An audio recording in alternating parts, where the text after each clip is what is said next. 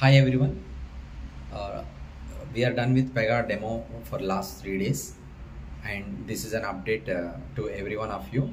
And today onwards, we are going to start definitely our regular class. As informed yesterday through a WhatsApp message, today the whole 60 minutes we want to use it to conduct the technical session. Today we are going to discuss about the topics, application, types of applications, operator ID and operator, and the concept of OOTB. And these are the things which we are going to discuss about in today's session. So today will be the first kickstart class. So please do not miss this session for any reason.